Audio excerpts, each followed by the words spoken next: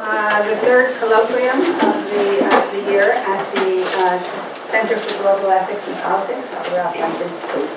Delighted to see all of you. I will be, Sybil Schwarzenbach has been the Associate Director for the semester, and she was the one who lured Charles here. So I will pass this over to her after you, Carol.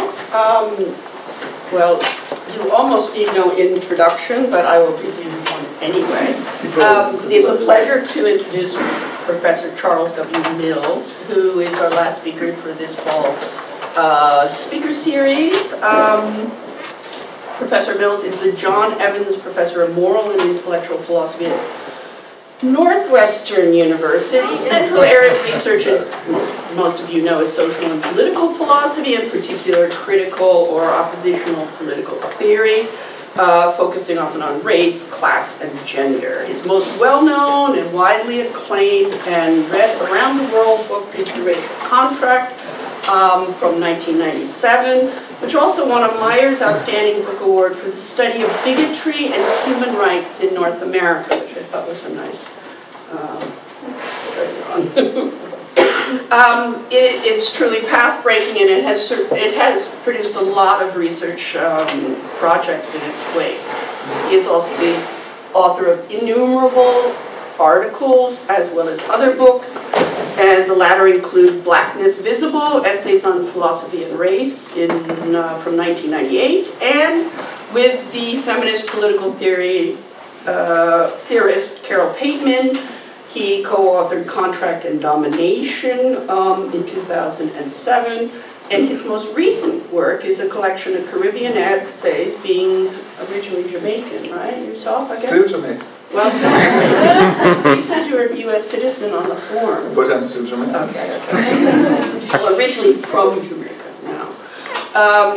Entitled Radical Theory, Caribbean Reality, Race, Class, and Social Domination, and this appeared in 2010.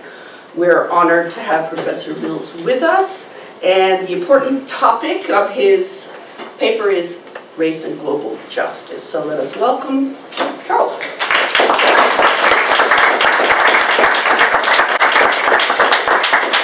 Well, my thanks to Sybil for that gracious introduction, and of course to both Sybil and Carol for the invitation.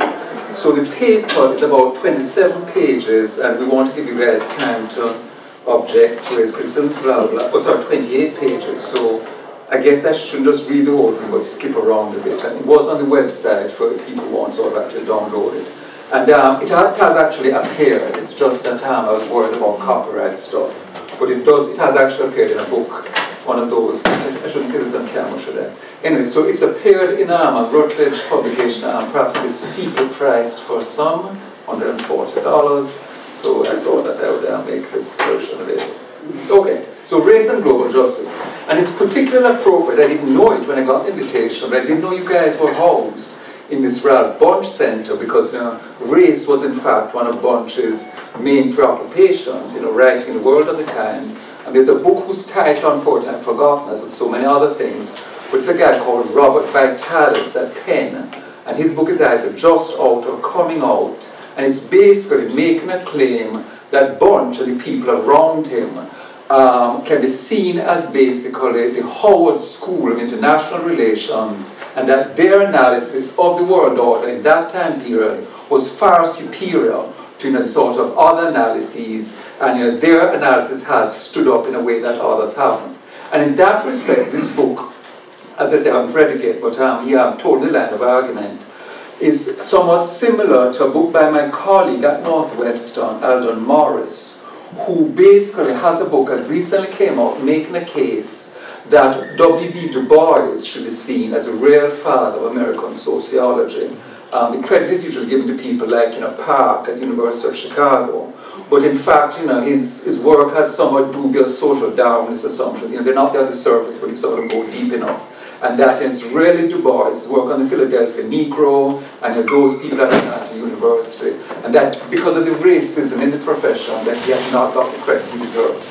So two very interesting interventions, one in sociology, one in international relations, both making the case that black American scholars and the people gathered around them were sort of crucial to sort of laying a groundwork for really understanding the world, both nationally in the case of Du Bois' global stuff as well, of course, and also global.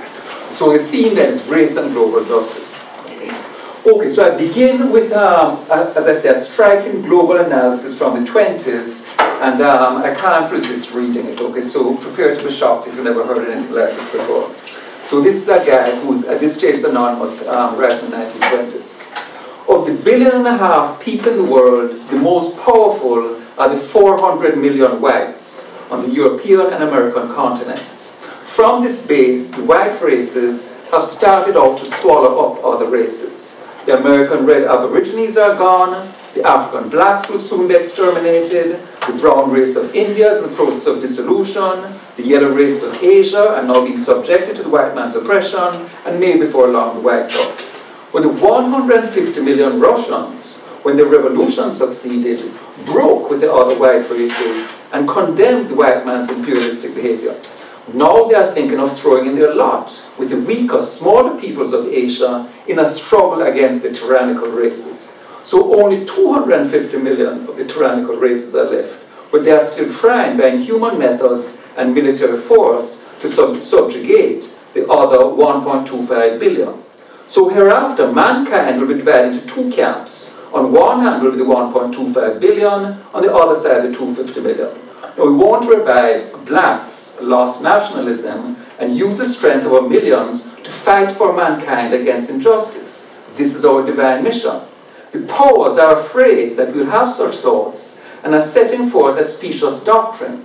They are now advocating cosmopolitanism to inflame us, declaring that as the civilization of the world advances and as mankind's vision enlarges, nationalism becomes too narrow, unsuited to the present age, and hence that we should espouse cosmopolitanism. In recent years, some of blacks' youth, devotees of the new culture, have been opposing nationalism, led astray by this doctrine, but it is not a doctrine which wronged races should talk about. We, the wronged races, must first recover our position of national freedom and equality before we are fit to discuss cosmopolitanism, end of quote. So the point of leaving blank was to sort of ask the reader, who is this guy, who's saying all this stuff, well-known figure. So all will be revealed anon. For a contemporary readership, so this is now Mills, especially one unfamiliar with the history of colonialism and anti-colonial struggles, this passage will, I suggest, be quite startling in its matter-of-factly racial framework of analysis. The author takes for granted, in a way that clearly indicates he does not see it as likely to be controversial for his audience, that he and his readers are living in a world characterized by white racial domination and exterminist policy. Whites dominate the planet and are seeking to extend their rule indefinitely, if necessary through the genocide of remaining races. The reference to Africa is probably to the depredations of King Leopold II in the Belgian Congo from the late 19th to early 20th century, largely forgotten in the West until Adam Hochskill's King Leopold's Ghost refreshed official memory 15 years ago. And Hochskill, for any of you who have read that book, estimates the death toll under the regime at about 10 million people. So white supremacy is global, and a united transnational struggle of the non-white races against it is necessary for their survival. Races are not at all merely abstract sociological categories, but active social agents. The editor of the collection from which I took this excerpt characterized the author's views as social Darwinist. But if social Darwinism is committed to natural racial hierarchy, unavoidable interracial struggle, a biologistic dynamic, and the evolutionary goal of the triumph of the superior races, then this judgment, at least on the basis of this passage here, seems to me to be questionable. The author's interpretation of the Bolshevik Revolution as constituting a massive white defection from the ranks of the tyrannical races, politically naive as it may appear to us a century later, shows that what is presumed to be at work is not an ineluctable, biologically driven racial determinism. Options are open, and moral and political choice is possible. A class-based Marxism is clearly not taken to be congruent with a racial struggle against global white supremacy. Whites may change sides, becoming, in a contemporary vocabulary, race traitors, and adopt the politics of anti-imperialism instead of politics of conquest.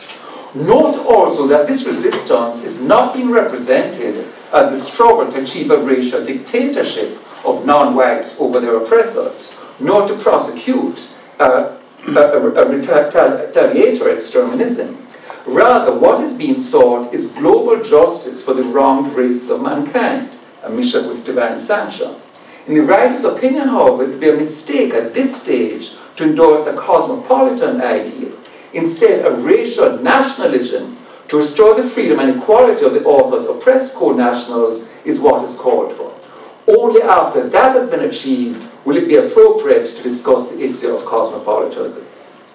So I want to use this passage with all its obvious problems as a stalking horse to challenge the conventional frameworks in which global domination and global justice are discussed. And the author I will now reveal is Sun Yat-sen, standardly viewed as the father of modern China.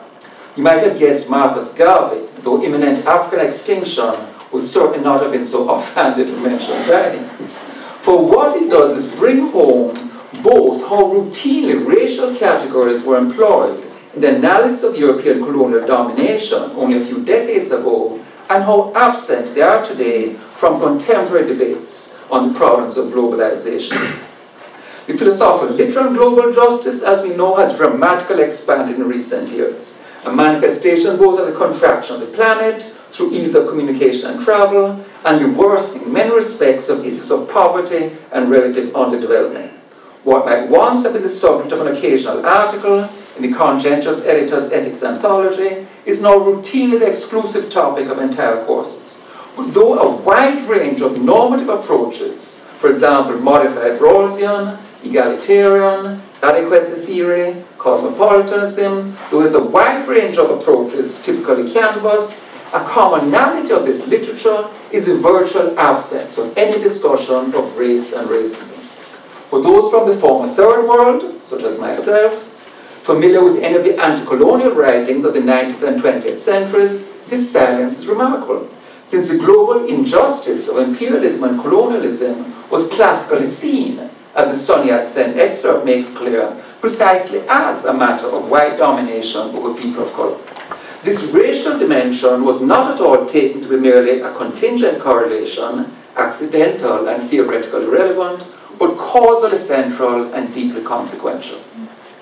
Consider the black radical political tradition, which, though it has sometimes degenerated into chauvinism and racism, has at its best been both internationalist and anti-racist, seeking racial equality rather than racial revenge, and advocating a global elimination of racial hierarchy and privilege. Here we can find former slave Kwabena Cugoano condemning in his 1787 book the Christian nations, not merely for the enslavement of Africans, but also for the treatment of the various Indian nations, thereby violating, and I quote, the universal natural rights and privileges of all men, among whom there are no inferior species, but all of one blood and of one nature. We also find David Walker directing his 1829 appeal, not just to his fellow black Americans, but to quote, the colored citizens of the world. Pan-Africanist Martin Delany, complaining in 1852, quote, that though there are two colored persons for each white man in the world, the white race dominates the color. We have W.E.B. Du Bois at the 1900 Pan-African Conference saying that the global problem of the color line, the question as to how far differences of race are going to be made hereafter, the basis of denying to over half the world, the right of sharing to their utmost ability, the opportunities and privileges of modern civilization is the central issue, and similar in his famous 1903 The Souls of Black Folk, stating, the problem of the 20th century is the problem of the color line. The relation of the darker to the lighter races of men in Asia and Africa, in America and the islands of the sea, end quote. A judgment still being echoed more than half a century later by Frantz Fanon's 1961 The Register of the Earth, and the famous quote here from Fanon, it is evident that what passes out the world is to begin with the fact of belonging to or not belonging to a given race, end of quote. Now admittedly, because blacks had to suffer racial slavery as against non-racial slavery of the ancient world, and its stigmatizing legacy, as well as colonization, and because anti-black racism has historically been more virulent and more systematical and elaborately developed than any of the other varieties of colonial white racism as against anti-Semitism. Because of this, racial theorization has been more salient here than in any other anti-colonial and anti-imperialist tradition. A forced black diaspora, largely to the Americas but also to Europe, generated an oppositional body of political theory for which race was a central organizing principle, but was not at all unique for the period, which is why I made a point of beginning with a Chinese nationalist rather than a black writer. So the question then is whether it is worth trying to recuperate the insights of such a racial-informed internationalism in a contemporary context. Would the formal thematic introduction of race add anything of value to the current debate? If so, how? And by what means do we successfully negotiate the various conceptual and methodological hurdles on such a path? So the paper is then divided into 3 sections where I sort of try to address these questions. So the first section is race as a global institution. I'm going to skip a bit here because I start off by sort of looking at the metaphysics of race, and for this audience maybe I don't need to sort of say too much. So the danger is, the worry that critics will have is the following. It's no accident that this kind of language has disappeared. It's a good thing that it has. This language, at best, is no more than a kind of oppositional version of classic racial theory. So in Jean-Paul Sartre's famous characterization of negritude, it's an anti-racist racism. Motivationally, it's perfectly understandable, but theoretically, it's deeply problematic. It's a stage to be sublated and transcended. And those of you who know Sartre's famous sort of analysis of their book of poetry of the time, the idea is there's sort of universal Hegelian dialectic, and that's going to sort of override this stuff. So now we'll have sort of negritude for a moment, but really let's get on sort of universal stuff. And then you could have another objection: how can this vocabulary be applied on a global scale? So these are the sort of natural responses people who are sort of not familiar with the field would have to this line of argument. So I spent some time talking about the metaphysics of race, and I say that the main positions today, there's the eliminativist position, famously associated with Anthony Appiah, there's the anti-eliminativist position, and that sort of subdivides into different variants. Some people think that the claim that race doesn't biologically exist, that's basically an assumption that is not justified, that research in forensic anthropology and so forth shows you still have race, even if you don't have racial hierarchy. But the dominant position in critical philosophy of race is that race does not exist biologically, but exists as social construct. There's also a kind of hybrid position, believe that race exists as both. I'm going to sort of skip over that stuff. So the basic assumption I've been making is that we're going to assume that race does exist, but as a social construct.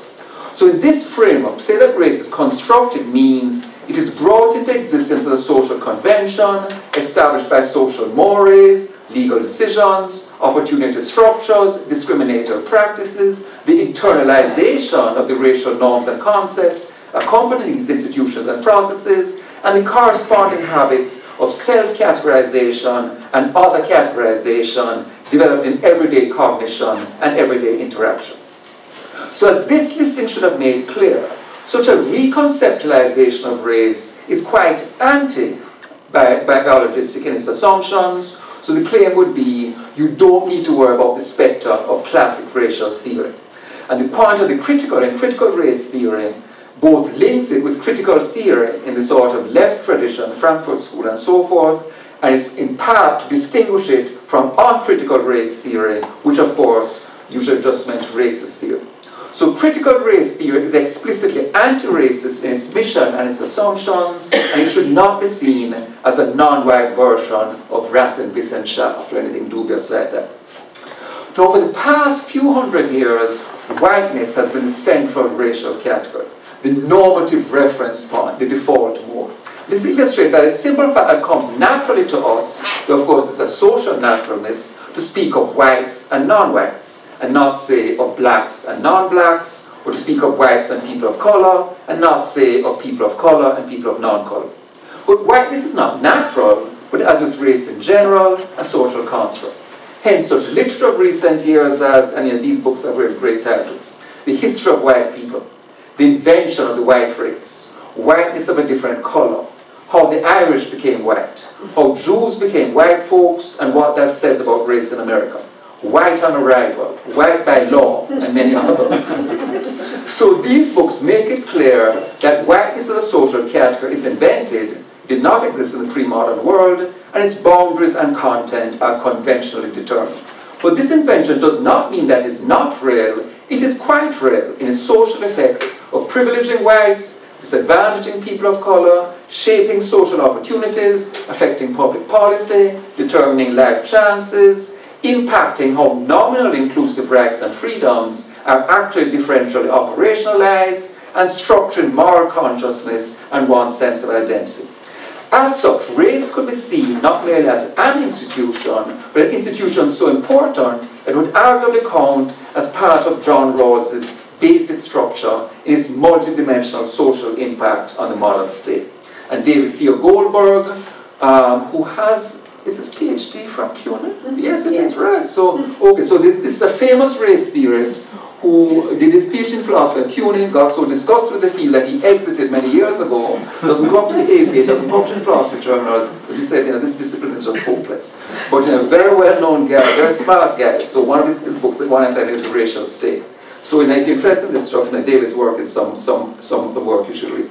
And Goldberg contends the modern state in general is a racial state. So that's the first hurdle. In other words, you shouldn't think I'm insulting this just sort of reverse racism, because critical race theory is anti-racist. But there's a second objection. Look, even if race is real, it can't be global in the appropriate way. The texts I've just cited are all American, written by Americans, referring primarily to the United States. And this guy called Michael Root, and he has this great line, race does not travel. So if race is a social construct, an artifact of convention, then could be argued, sure there's going to be variation in the construction and the conventions from nation to nation, including the possibility that in some countries race will not exist at all. For example, myself, I'm classified as black in the United States, and I duly fill in the appropriate box on bureaucratic forms, thereby counting as African American for the census and Northwestern University's Faculty of Statistics. But in my native Jamaica, it's a different story.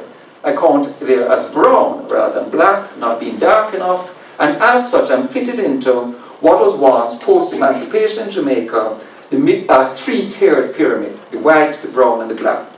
So couldn't a critic say, even if race is global, it's a global patchwork of diverse and competing local systems rather than a planetarily uniform set of norms. And as such, it would be claimed it can't play the kind of role this analysis is trying to impute to it. But my response, although Root's aphorism does capture a constructionist truth, the reality of national variation, it is misleading insofar as it implies that there are no overarching commonalities. In both Jamaica and the United States, I will still be categorized as a person of color, someone not white, and as such on the wrong side of what is the central and most important global racial divide. And though the borders of whiteness vary, white is a transnational category for the simple reason that it's established by European expansionism, European imperialism, and European colonialism. As Howard Wynant writes in an important book, the result of this process is an immense planetary metamorphosis that leads to the creation of a world racial system. And there's an increasing body of work trying to extend critical race theory beyond US shores. There's stuff being done in Australia. The British theorist Steve Garner writes an introduction. So we can expect the body of this literature to expand and get sort of look for more detailed and fine-grained case studies of race and whiteness across the world, not just in the US, that both address such variations and document the underlying commonalities. Final objection. A global whiteness could have no explanatory power. Well, it's not a matter of an accidental and causally otiose correlation like foot size, so that the people in the imperial countries all having a size 12 feet, whereas these people, it's not like that. It's not Rassenkampf, sort of using Nazi language, or the unhappy historical association, such a term will evoke. It is a matter of people being categorized in a certain way, internalizing that categorization, growing up in a world structured around such categories, and leading lives in the light of that ascribed, empowering, or disempowering identity. The phrase I used in the racial contract, I was quite proud of myself at the time, global white supremacy.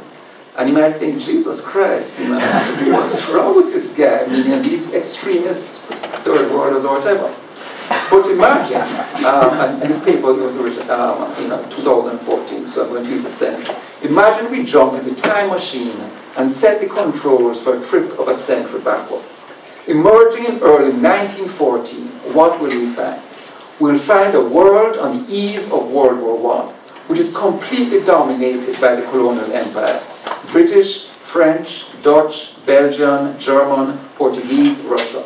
By Edward Said's estimate, 85% of the earth at the time is under some kind of control by the European powers. White European nations rule over non-white nations. China is now formally colonized, but is under European hegemony. Moreover, in the independent countries, like the white settler states, it's US, Canada, South Africa, Australia, New Zealand, it is again whites are the dominant group, with widespread formal and informal discrimination against Aboriginal peoples, in countries where they had slavery, discrimination against the descendants of black slaves being the norm. In the Latin American nations, which gained their independence in the 19th century, whites and the light-skinned are caught in the midst of racial democracy, and an all-inclusive, if you'll forgive my bad Spanish, mestizaje. It's a good thing Linda isn't here. They are economically, socially, politically, and culturally privileged over the darker and the native. In sum, across most of the globe, whites are the rulers, both internationally and nationally.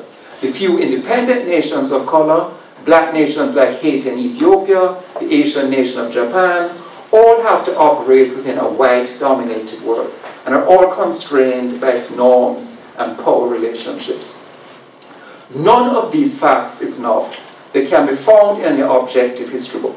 What is lacking is the theoretical will to recognize their implications, the refusal to put them together into a composite picture. It might also be objected that global white supremacy implies a single coordinating and governing body, say a White House made at the North Pole that is not American but globally empowered and authoritative. But a planet dominated by subplanetary political entities that are themselves white-ruled is still, though polycentric, white-ruled overall, even if there's no white world state as such. For though there is no centralized planetary seat of formal white governing power, the whites world over are divided by national membership, citizens of countries sometimes in conflict with each other, and internally divided by class and gender, they are nonetheless binding transoceanic and transsocial links. Racial ideologies circulate globally. Assumptions of non-white inferiority and the legitimacy of white rule are taken for granted. A shared colonial history of pacts, treaties, international jurisprudence, and a racial/religious self-conception of being the bearers and preservers of civilization provide common norms and reference points. So the whiteness is not causally relevant, but shapes people's conception of themselves and others, their views of their group interests, their collective and individual identities, the political and moral framework within which they understand the world. And in doing this kind of work, what I found very useful is not, to your surprise, to a non-surprise, philosophy, which is pretty useless, most of these things. What I found useful is work in sort of work being done in political theory, and work being done in critical IR, critical international relations. There's a bunch of people in international relations are sort of challenging the sort of mainstream hegemony, which has sort of written race out of the picture. And you have these books on decolonizing international relations that are starting to talk about the centrality of race in this period. And I'm quoting here from one of these authors, Branwen Griffith-Jones.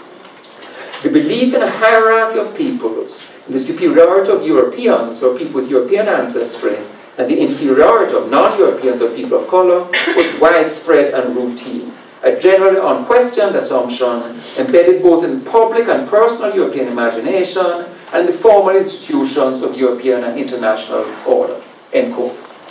So I'm claiming that this concept, which might seem an extremist, which might seem a sort of wacko, these sort of crazy black people's crazy third worlders, the concept of white supremacy, which is global, which when first encountered may seem obviously problematic, is actually theoretical, quite defensive.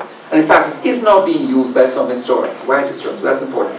When white people start using it, then you know. So there's a guy called Martin Borstelmann, and he refers to, quote, the era of global white supremacy, the international character of white rule over people of color. Continuing differences in the racial distribution of power and wealth confirm the ongoing relevance of this theme to contemporary international history. And similar to Australian historians, Marilyn Lake and Henry Reynolds, and they have a book whose title pays tribute to Du Bois, Drawing the Global Color Line, White Men's Countries and the International Challenge of Racial Equality.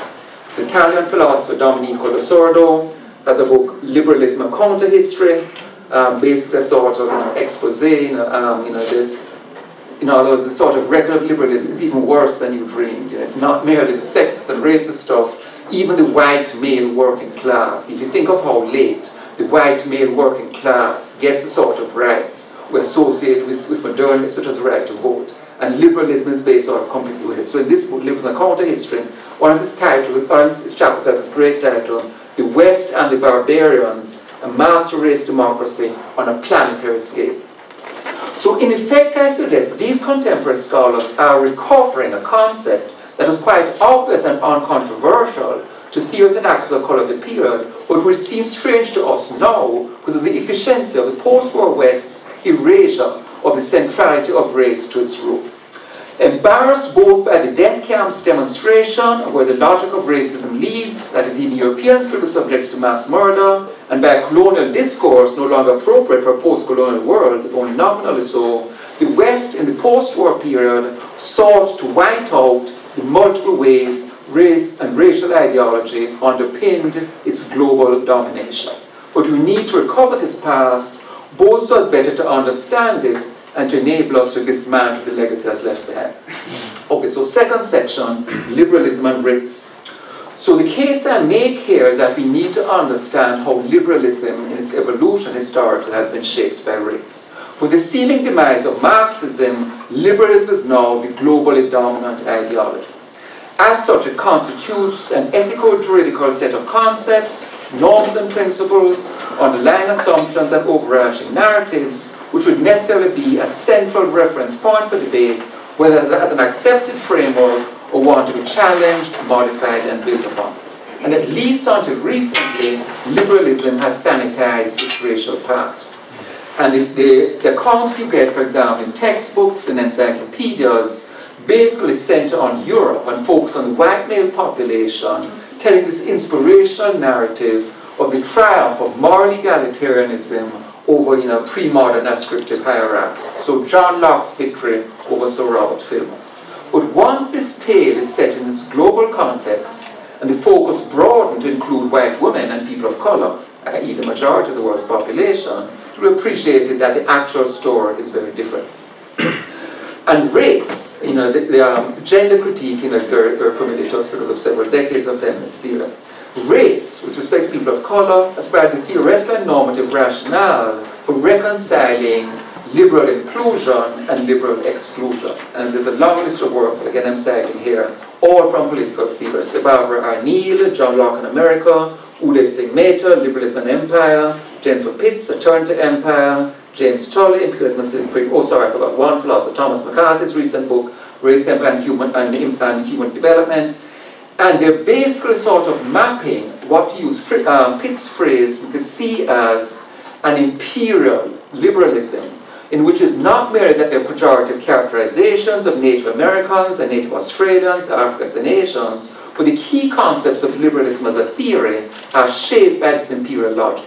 And that's, of course, the really sort of crucial point, because obviously contemporary liberals will quickly disavow any sort of racist references in the sort of classic texts, books, sort of classic writings to people of color. But the question is whether such excisions are sufficient to address possibly deeper structural biases in terms of crucial assumptions, framings, norms, and narratives. So if liberalism is to be salvaged, and here, of course, I'm doing a reformist thing to the outrage of many of my left friends who say, we're trying to salvage this dead theory.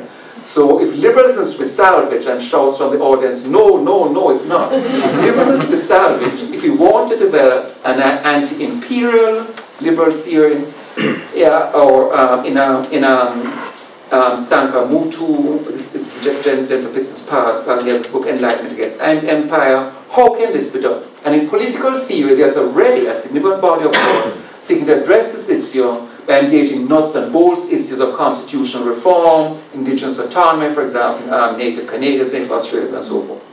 So the question is, what is the challenge for philosophers? In other words, what is the distinctive contribution? They said that we can't make a contribution to anything. What is the distinctive contribution that philosophers can make?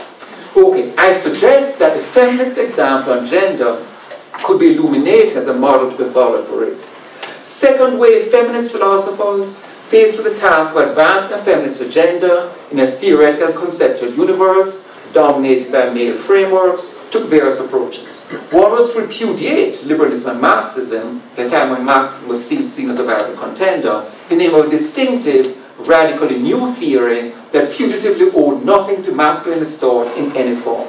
But another approach was to argue that liberalism's key assumptions and values were not intrinsically problematic, but needed to be rethought in the light of its sexist exclusions. So one asks oneself the question, how counterfactually would liberalism have developed had its leading thinkers not taken female subordination for granted?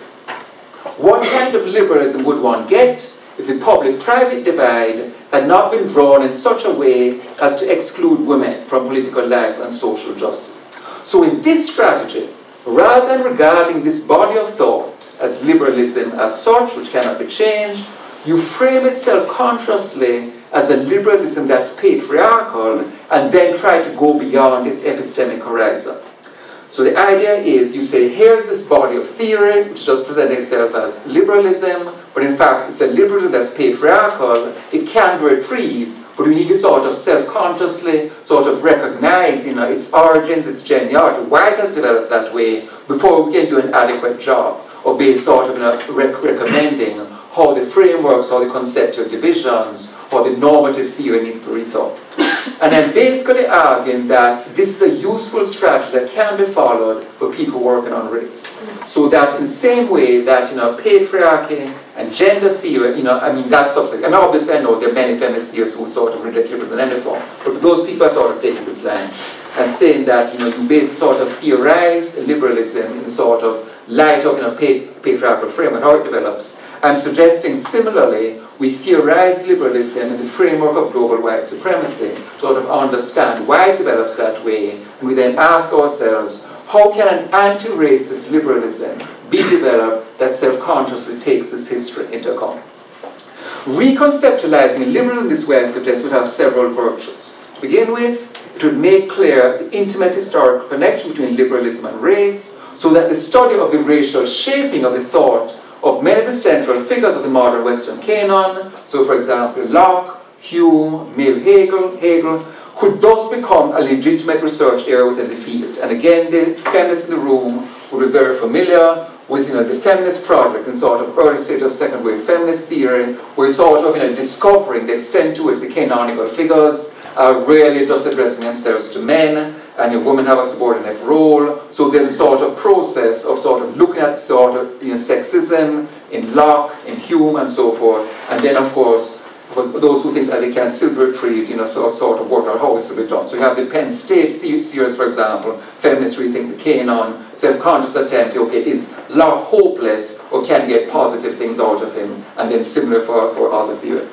So the debate on race in many respects is sort of far behind the feminist project, because of sort of underrepresentation of people of color. But you can see very easily how parallel moves could be made. So that's one obvious point.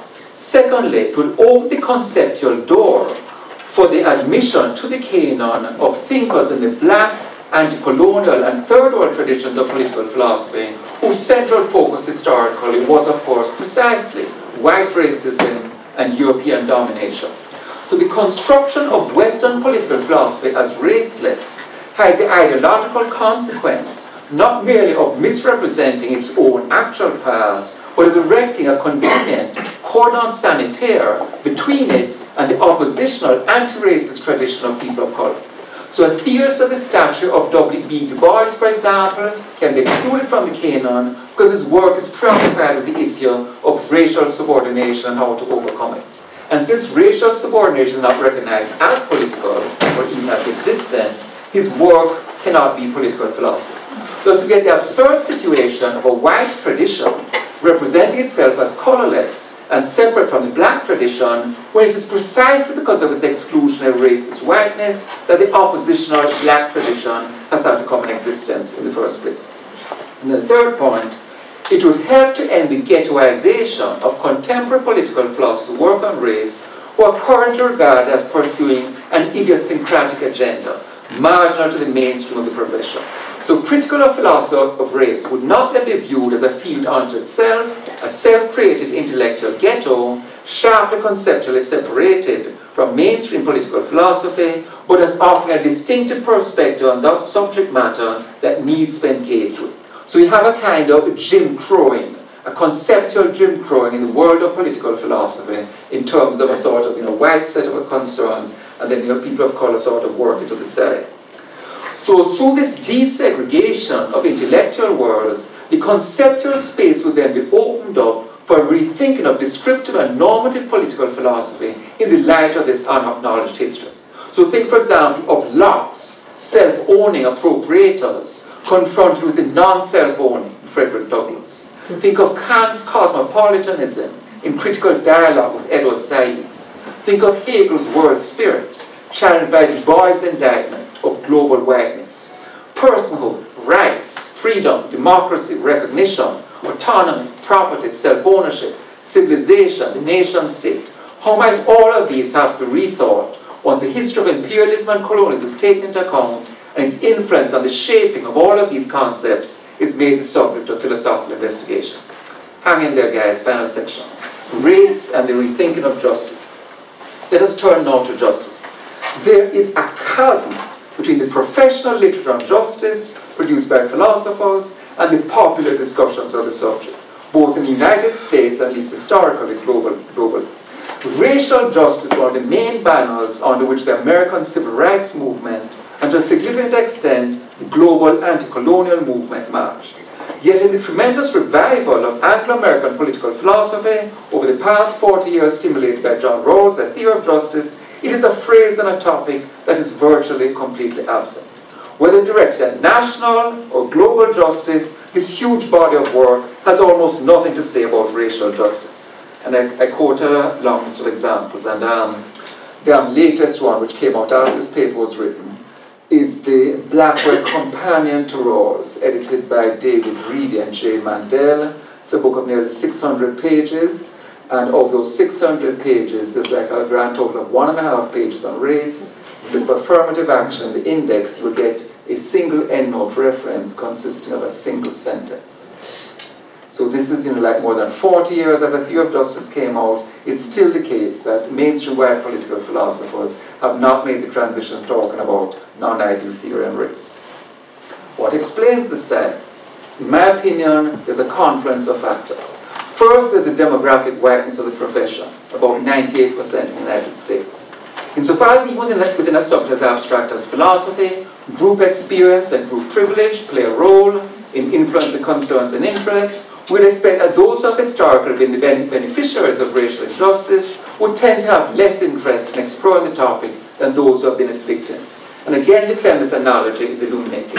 Compare the non-discussion of gender justice as a topic in philosophy before the relative influx of women into the profession from the 1970s onwards. That's number one. Second, there's the whiteness of the tradition itself.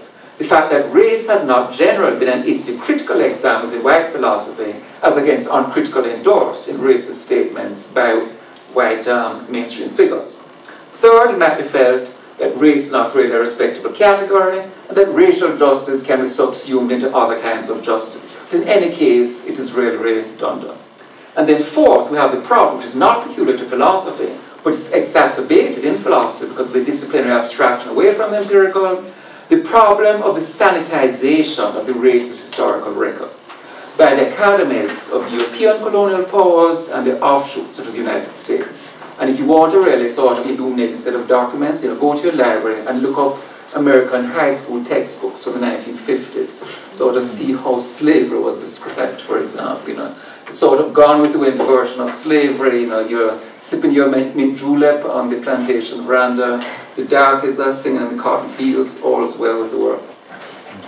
So with a few honourable exceptions, it's been a history of whitewash. This long past of racial atrocity, which is now deeply embarrassing, so you need to deny it or downplay. And then finally, I suggest a sort of crucial factor, the overwhelming orientation of the field to what Rawls called ideal theory. The theory of distributive justice appropriate for a perfectly just society.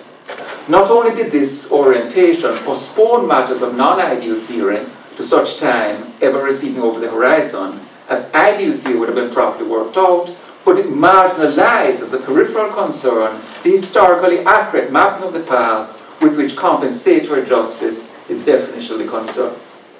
The question then is, how do we redress this set of problems?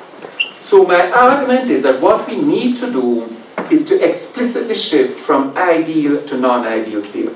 And there is beginning to be a body of work on non-ideal theory within philosophy, but for the most part, it's not non-ideal theory as centered on issues of corrective justice. And it then means that the sort of distinctive problems, raised by racial justice are not dealt with. Because the thing about race, part of the thing about awareness of race, if you think about it, if you accept the analysis of race as a social construct, brought in existence by discriminatory social processes, then in an ideal theory, in Rawls's sort of perfectly just society, race would not even exist. It's not that you have races but no history of discrimination against them. The very social entities, race, would not exist. So by putting yourself in the framework of ideal theory, there's a sense in which you are sort of moving yourself in this radically different world, not merely epistemologically, in the sense that there's sort of no discussion of these matters, but metaphysically, in that world in which races don't exist. And even if you could say it's been an attractive social goal to move toward a world where races are sort of taken out of existence, that's not the same as a world where they never existed in the first place. So you need to deal with a world where races do exist, that you can then put sort of public policy measures into place that will sort of lead to their going out of existence. And that's not the same as a world where they didn't come into existence in the first place. So I then sort of wind up things by some quotes from people like Pogan. Okay, so final section. The conceptual shift from distributive to corrective justice, from the distributive norms of a well-ordered society to the corrective norms for an ill-ordered society is thus crucial, and can, in my opinion, be seen as roughly the equivalent for race theory of the feminist challenge to the drawing of the public-private demarcation for gender theory. The key insight of second-wave feminism was that the way the private sphere was demarcated from the public sphere was theoretically pivotal, since gender justice as a normative issue was then conceptually obfuscated. Injustice happened in the public sphere, the state and the marketplace, not in the family and the household, which were beyond justice. Here, the approximate homologue is the realization that what Rawls calls compensatory justice cannot, for race, be achieved within its conceptual framework, and that ideal theory, rather than providing the best theoretical foundation upon which to do non-ideal theory adequately, as Rawls claimed, actually obstructs its mission.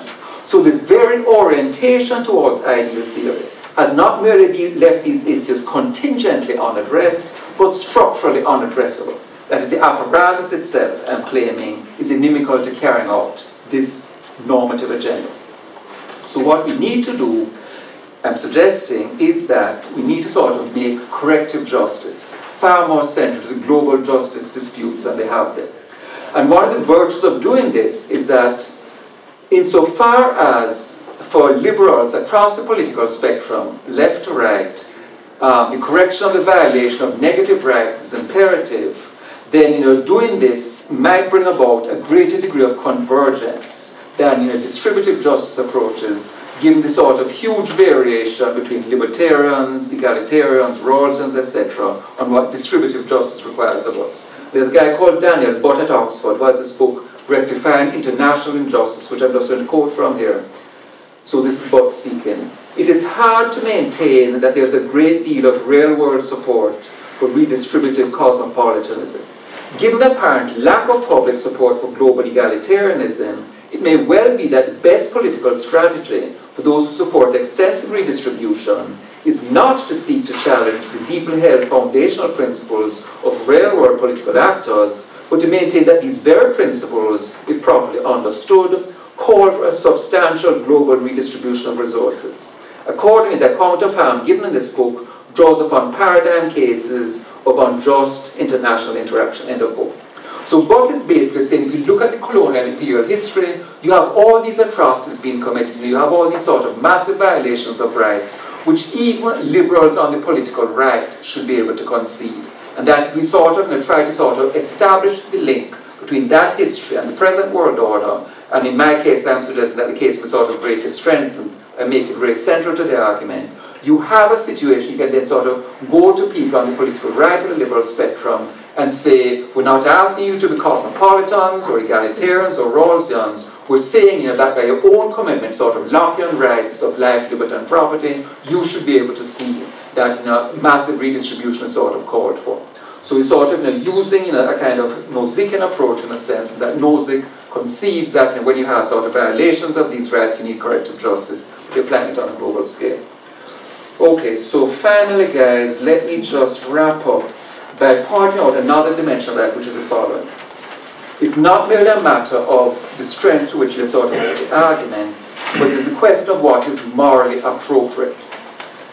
And part of the problem I'm suggesting with the distributive approaches is that it sidesteps the question of a sort of multidimensionality of the corrective justice for historic grounds. Let us say black Americans who are the descendants of slaves or Australian Aborigines suffering from their ancestors' expropriation, or third world peoples impoverished because of the colonization of the country. Let's suppose they were to receive a transfer of resources because their governments or because international bodies have been won over by egalitarian arguments or roles and commitment to remedy the situation of the worst off. It would still be the case, I'm claiming, that they would not have gotten their due. For reparations to be made, for the wrong against them and their ancestors to be corrected, what is required is not merely a physical transfer of resources, but a transfer taking place under a description and on a normative foundation that make it a certain kind of action and not another kind. If the narrative that philosophers like Thomas McCarthy and myself believe is roughly true, then distributive justice approaches, Rawlsian or otherwise, are failing to target the actual wrong involved. We need to sort of look at this in terms of the history of sort of correcting wrongs, and thus bring in all kinds of symbolic dimensions, issues of an apology, condemnation of perpetrators, memorialization, and these issues simply do not arise if it's just a matter of distributive justice. Moreover, this applies not just to the living but the dead also, which is why you have the creation, the post-war period, of Holocaust memorial museums. But the question to be asked is, where are the memorials for all of Europe's other dead? The Third Reich is universally condemned, but what about the Weissreich? Where are the memorials for Spain's Amerindian Holocaust, or the Congolese who died under Belgian rule, or the Nama and Herero people exterminated by the Vernichtungsbefehl in German Southwest Africa, or the Ethiopians and Libyans gassed in Italy's colonial wars, or the Kikuyos slaughtered in the British counterinsurgency campaign in Kenya, or the Algerians subjected to torture and massacre by French troops, or the millions of Africans who perished in the Atlantic slave trade. What is required is a global Truth and Reconciliation Commission that would bring to light these suppressed histories and pay the appropriate respect to this huge, unmarked and unacknowledged, non-white necropolis. And I suggest that's against this background, and also going back to Sun Yat-sen's statement, I suggest that the cosmopolitanism he was facing in his time could be seen as the global conceptual equivalent of the color blindness and post-raciality now hegemonic among the white population in the United States. And that race, I'm suggesting, can only be transcended by facing and working through it, not by evading and pretending to have sublated it. A liberalism and a cosmopolitanism that fail to deal with race will continue to be a racial liberalism and cosmopolitanism, incapable of prescribing the measures of rectificatory racial justice necessary not just for dismantling the long-established structures of racial domination, but also for transforming white moral psychology and consciousness, thereby laying the foundations for new, genuinely post-racial work. Thank you. you very much. I'm definitely going to download and get the complete version, especially of the section of your paper. What I wanted to ask about is sort of a pair of very closely related things. First of all, I was kind of surprised to hear you suggest that within liberal political theory, the case could be made somehow successfully to a wider public, that there were responsibilities of corrective justice owed globally. That surprises me somewhat, just because we can't seem to make that case locally, domestically, in the U.S. Having failed spectacularly, yes, sure, yes, sure. Never mind globally. Sure. So I'm just wondering how you think the moral social psychology would play out, and perhaps this is no less a recipe of despair than I'm implying that maybe trying to make the liberal case is. But what about human rights as a framework? Of course, there's the tendency to celebrate the political, civil rights, and deep six, the social and economic rights. But that's another framework in which at least some people are trying to make it, Tom Hoagie, for example, and others, trying to make the case for a project of global redistribution and global justice. I wonder mainly if you thought that's just another ideal theory that isn't probably a very good place to be working from, or what other objections you might have to that approach. Sure.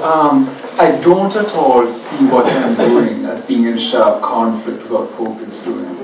If you look at the trajectory of his work, he himself has sort of taken this kind of line of argument in recent years, sort of appealing to violations of sort of rights that are sort of seen on the sort of right of the liberal spectrum, making the case that corporations and sort of international global agreements and so forth do constitute violations of this kind.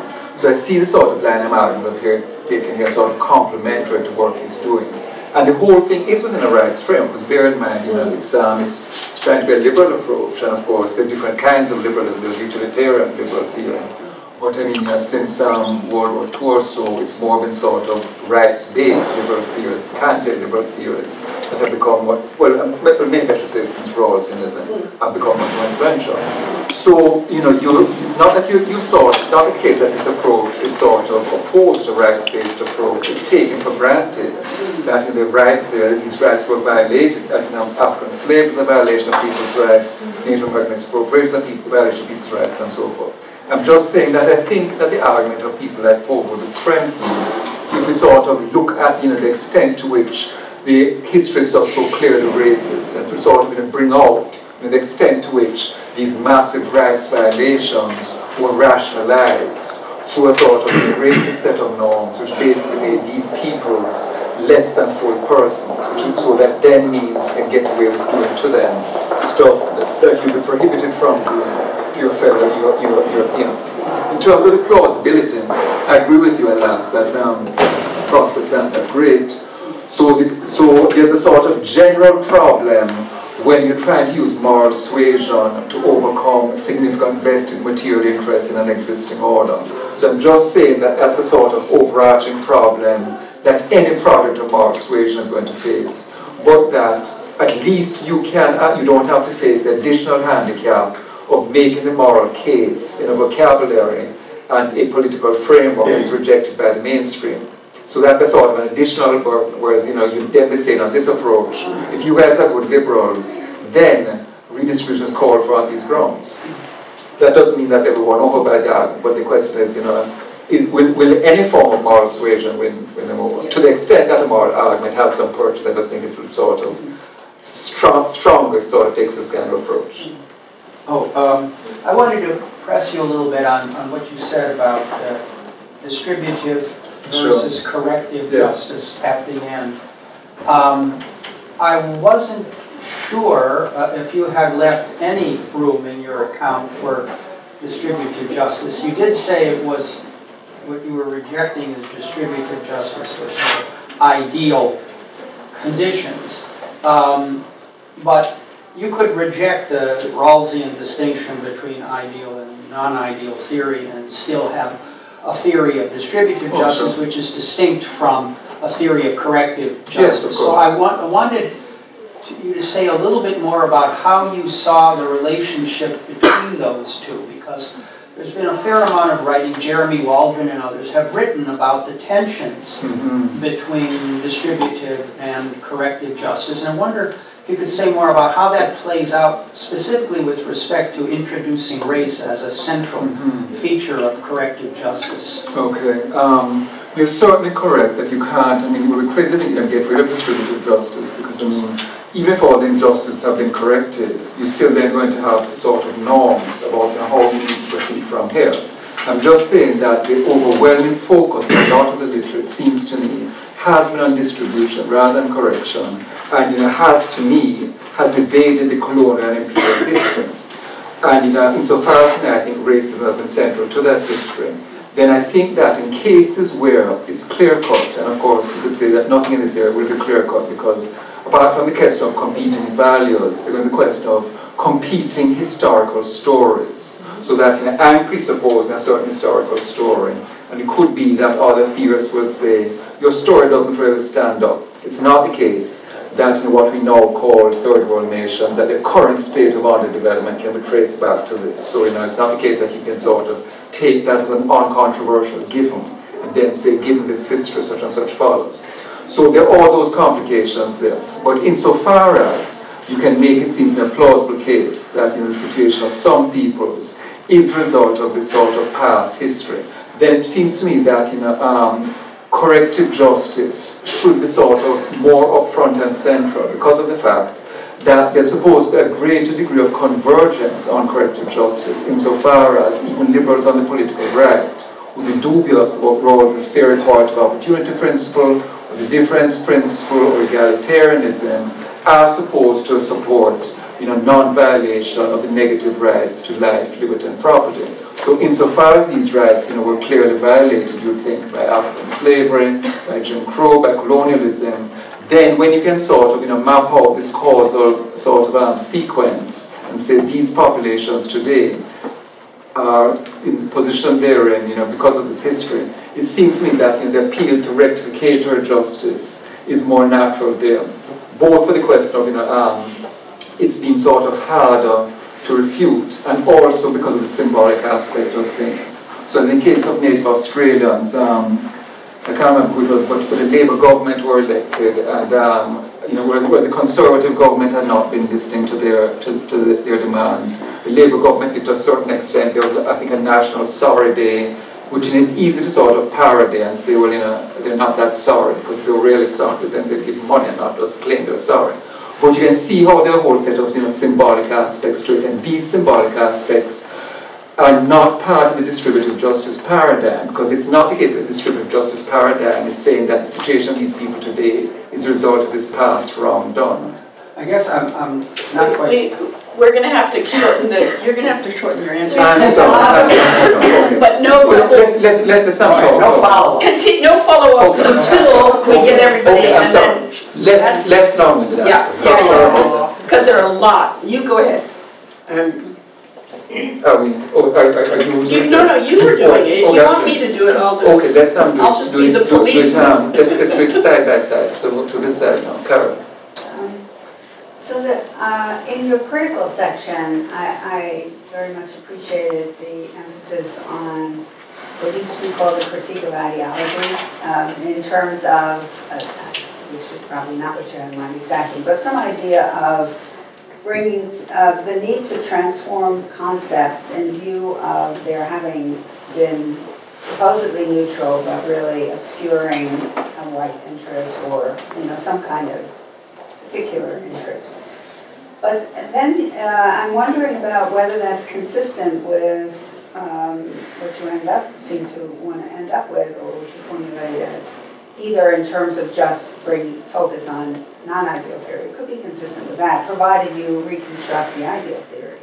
But then, so it's really just, again, the question of, wouldn't it require transformations in some of the basic liberal concepts, some of the basic commitments to take more into account, relational conceptions of people, or freedom as more than just autonomy, but having to do with access to conditions, or various other, and of course more deeply egalitarian reading, presumably. So in what way did you want to look at it as just a reassertion of liberalism? What I want to say is that you could see in a sense there are two projects. There's a more kind of centrist, sort of centrist-rightist project, in the sense that it's claiming that you can get lots of radical stuff, even if you sort of make use of liberal values to the right of the liberal spectrum. In addition to that, my own sympathies are on the left side. So, if you were to ask me, do you think that a liberalism of the right is going to be sort of suitable for addressing all these other kinds of issues, then I'd say no. But for the sort of specific purpose of the history of racial injustice, I don't think that you need a liberalism of the left. And I don't think you need a reconstitution of liberal principle that is that radical. I think that you just need to sort of pay close attention to the actual racial history, the extent to which structures of white domination sort of prevent people from having equal opportunity and so forth, so that by those sort of very weak and sort of minimal liberal commitments, you can get radical stuff out of them. But in addition, I'm certainly in agreement with you of the sort of need for a left reconstruction of liberal theory. I'm just saying that that's the purpose of the racial justice, or the corrective racial justice project. I don't think that you need it for that.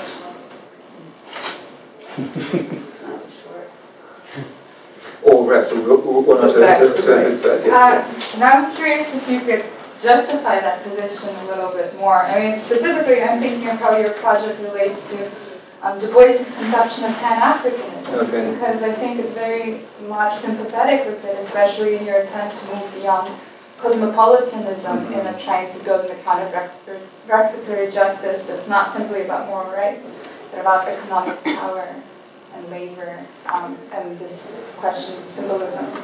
And what's interesting with Du Bois is that in advocating Pan-Africanism, he also emphasizes local power, and specifically the issue of the nation-state, and you don't say much about it. So. Right, but economic stuff and issues of exploitation, and to use the liberal term, unjust enrichment, that part should not be incompatible with the liberal framework, because there is a developed body of literature in a liberalism of the right talking about property and so forth. So if you sort of take as a starting point that blacks' property rights are violated by slavery, that you get, to use a liberal term, unjust enrichment. You then get a situation where blacks are not allowed to compete freely on the market because of patterns of discrimination against them. I think you can sort of use all that apparatus and get sort of radical conclusions. The philosopher Bernard Box did this paper years ago saying you can use Locke to argue for black reparations. I mean, admittedly, you might disagree, but it just goes to show. So if Locke himself had business with the slave trade, Locke himself helped write the Carolina Constitution, nonetheless an anti-racist Locke, who sort of committed to things like self-ownership and so forth, sort of apply that and ask yourself, is it the case that enslaved Africans were kept in a just war, which is what would have been required by Lockean norms for them to be justifiably enslaved, and of course even then you can't enslave their wives and children. So there's a sort of massive violation going on of Locke's own principles. So I think you can get a lot of radical stuff out of there, even from a liberalism of the right. These issues of property, exploitation, white privilege, and so forth. In terms of nationalism, if you mean a tension between nationalism and liberal theory, the stuff Thomas Shelby's book, We Who Are Dark, tries to sort of demarcate different elements within black nationalism and claim that there's some versions that are compatible with liberal norms. So I just think that there's a lot of stuff here in liberalism which once you sort of take account of the specific sort of situation of blacks and the violations of their rights, you can sort of use it and get radical conclusions that you might not think are possible because our consciousness is so dominated by the liberalism that we know. So this is a kind of radical liberal theory. I see you're skeptical, but we can talk later. Okay, someone on this side, yes. Eric. Thank you. So, if we want to reform or influence philosophers to do more non-ideal theory rather than ideal theory, and we want to implement corrective measures, I wonder how you think your own notion of white ignorance, where that's like a technical term of, how whiteness prevents or affects cognition such that certain evidence is not salient in regards to, what's true. Right. So I wonder, is that something you have to handle before? Is it part of the project? Where do you stand on it? It's certainly a major ongoing obstacle. Here's a startling stat which I've been telling with a kind of lugubrious delight ever since to audiences, so get ready for it, guys. So there's this Tufts business school at Harvard. Anyway, some respect to it. They did this poll a few years ago. They asked white Americans, which is a race most likely to be subject to discrimination? And a majority of white Americans said it's us, it's white people. So you can see how a racial justice project in this kind of milieu is going to have sort of serious obstacles to its realization, obviously. And in addition, as we know, there's a black guy in the White House, so how could there still be white domination? So you have to try to overcome a lot of stuff. You have to point to a history that many white Americans, the stuff I was saying about in the high school textbooks, that has long-term repercussions in terms of the concepts and the narrative white Americans then bring to bear on these issues. So it's in part because of the inclusion of that history of 90 years of segregation after the Civil War, after emancipation, that then gets erased. That you can then say, well, slavery was a long time ago. How come you guys are still bitching about that? So a massive educational program would be required. Now, why it's going to be receptive? Probably not. So how do you make them receptive? Well, in other work, I've argued that you try to combine a racial justice agenda with a broader class justice agenda. What you try to do is you try to split off the section of the white population who are more vulnerable, those who are poor, those who are unemployed.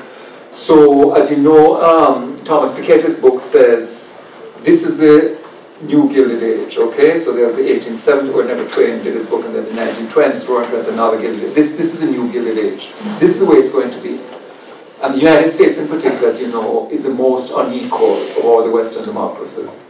So you try to make a case to some section of the white population, this deal is not working so great for you either anymore. And you try to advocate for a transracial alliance, which will not sort of bury racial justice as an agenda, but have it as a sort of separate component, along with a sort of social democratic agenda, the idea being that this alliance will provide a sort of stronger basis for challenging plutocracy than what you've historically had. And the history, for example, when Roosevelt's New Deal, for example, basically betrays blacks, and the terms are written so that agricultural workers and domestics are excluded because of the influence of the South, and that meant blacks didn't benefit, that the GI Bill was implemented in a racial way, and so forth. So this sort of long history of state transfer payments being done in such a way as either to exclude blacks or sort of not give blacks their due.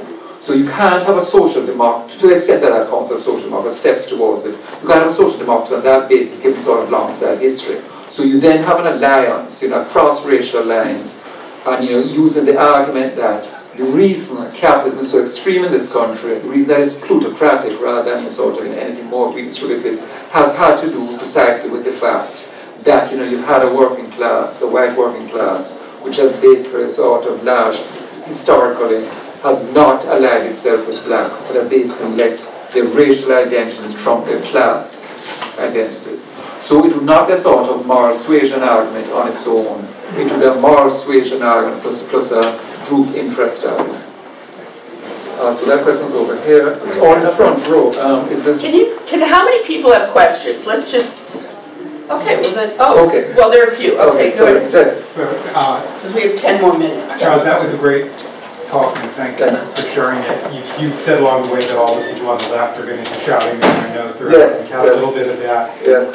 So maybe here I'm with Carol and Elvira, but to me, I mean, I guess the sort of obvious counter move in the conversation is if you're going to engage in this kind of historical analysis where you say, here's this thing, liberalism, and if we rewind the clock historically and look at it genealogically, we see white supremacy built there at its very foundations, and then you say, well, let's try and exercise that. But the other thought is, well, that's genealogy, you can't. To me, the first time you mentioned capitalism was in the last reply.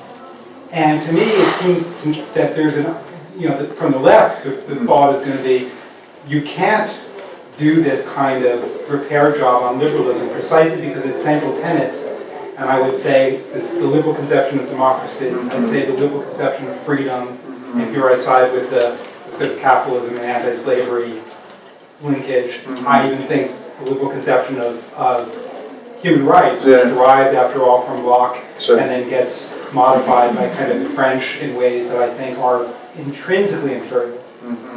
All those things are in the service of capitalism. Intrinsic. And if that's true, I think capitalism is intrinsically imperialist and colonialist. And classist, obviously, it needs an underclass.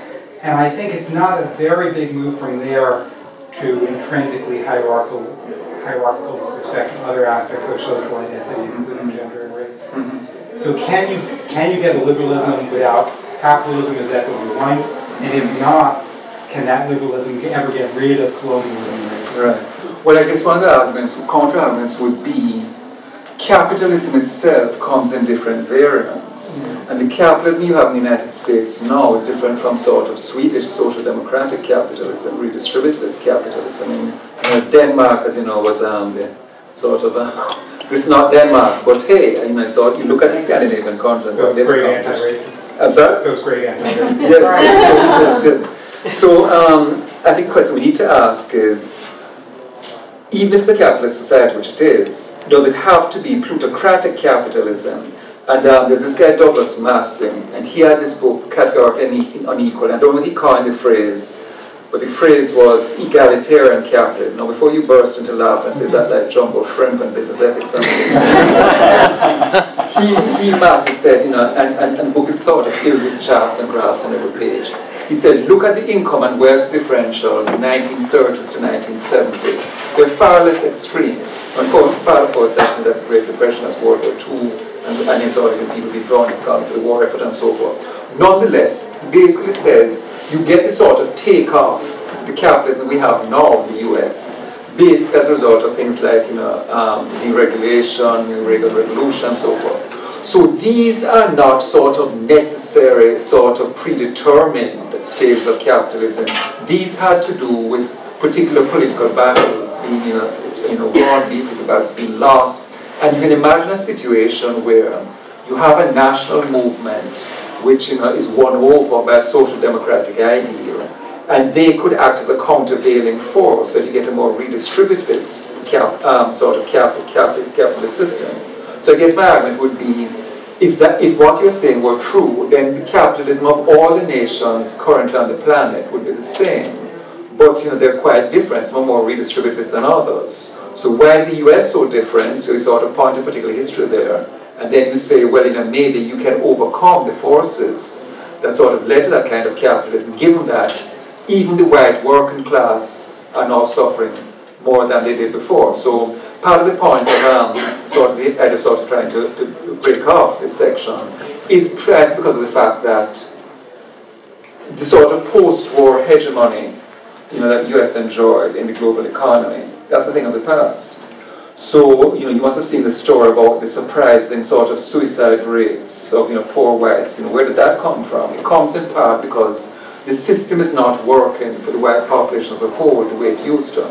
And that could create the opening for this transracial lens. Let's hear from the chair. Thanks. Enjoyed the talk very much. I was wondering, I had a concern at a point that you made some good disparaging remarks about the usefulness of philosophy for what you were doing. And then you said you were finding better work in political theory. But then by the time the end of the talk came around and you had a good account of what corrective justice would consist in and the broad sweep of political theory, of course, let's say not all political theories would fall, would be persuaded or moved by that theoretically. But it was really quite a wide range, as you said. You could go all the way out, and it seemed sufficient to take theories that are quite ideal and quite classic, like Locke's, and just conjoin them with consciousness of relevant empirical facts, and you're saying you would get the right kinds of outcomes. You get, that demand would be unignorable. So it seemed to me at the end that the theory, in terms of the political action and realizing the idea of corrective justice, the theory dropped out as not completely irrelevant, but significantly less relevant. Even political theory, let alone philosophical theory. Is that a fair assessment? I guess I won't resist that to a certain extent, because my claim is that the theory is doing work insofar as you make a normative case for corrective justice. So I guess I want to sort of see that as a philosophical contribution. We're the justice guys. When we look at where the work on racial justice is being done, it's not for the most part in the work of political philosophers. It's like in the civil rights community, it's in people doing sociology and so forth. So I would want to see philosophers to sort of step up boldly and say, hey, we're the ones who are supposed to have the franchise, we haven't been doing a good job, but we're doing our back, we're sort of do a racial justice thing, and we have this sort of sophisticated array of concepts which you lesser humans, oops, I take that back. We have this long history of doing sort of sophisticated stuff, even though we haven't done it on race. And we're now going to show you that there are really good arguments for racial justice. Now, given what I said earlier, I don't think moral suasion makes the world go round, but insofar as a moral argument, it's at least part of a movement for radical social change. It's sort of Gramscian tradition, try to do anti-hegemonic stuff, even if it's not the case that you rely solely on moral arguments. Then I think philosophy does have a distinctive role to play. I'm sorry. Switches to the other side, yes. So, you've said a lot about what can be done with corrective justice mechanisms, especially when economic wrongs have been done or when violent wrongs have been done. And I'm curious about, I guess, a specific subset of those. And that is when conquest has been done to somebody. And thinking specifically in terms of Native Americans and other indigenous peoples, when they've been conquered, and what groups now want is sovereignty or separatism. Right. Is there a way to work this in, especially when it comes to the transracial alliance, convincing supposedly center-right capitalists, I suppose? Can they be convinced?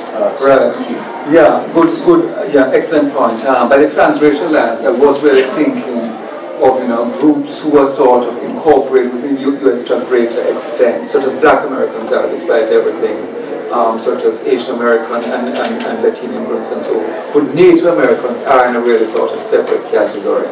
Now there are attempts to sort of make liberalism consistent with that. If you think of the work of Will Kimlicka, for example, and multiculturalism, or James, Tullizar, I should use Kimlicka rather than Tull.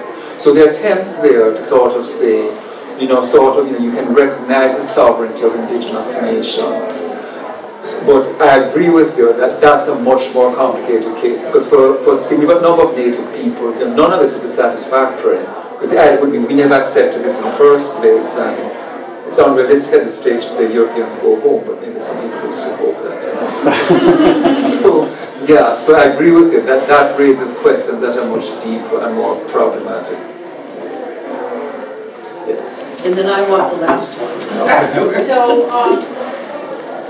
what was interesting to me is that this was not framed in terms of theories of justice, but one would think, given the big disparities between worldviews, or at least empirical understandings of the world between blacks and whites, whatever the Europeans and the countries they colonized, that what's also important is who has the power to make the political decision. transformations, and what kind of democratic theory would you think would be required, or what kinds of transformations in democratic theory to make it possible so that, for example, when textbooks are written on history, that it's not just done by whites and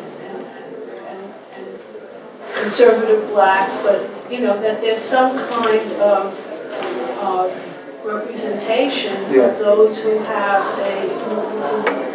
so I was wondering if you have any commitment to revisions of democratic theory as part of your project, or that you would see as a conclusion.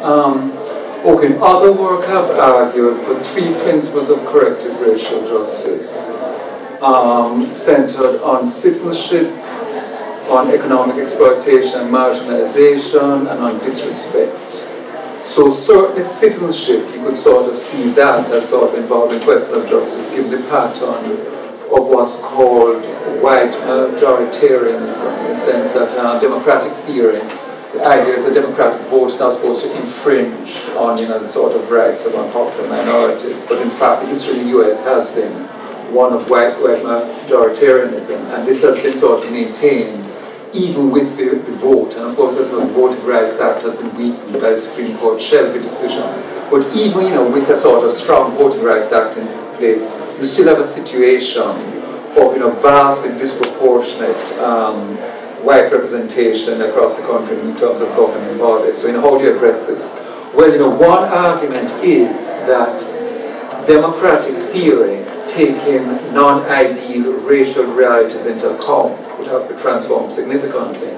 The person outside here is Leni Guinera, who a few of us in the room are old enough to remember was nominated by the Clinton White House before the political right discovered the paper trail, and then Clinton ran sort of in hiding, and that was the end of Leni Guinera.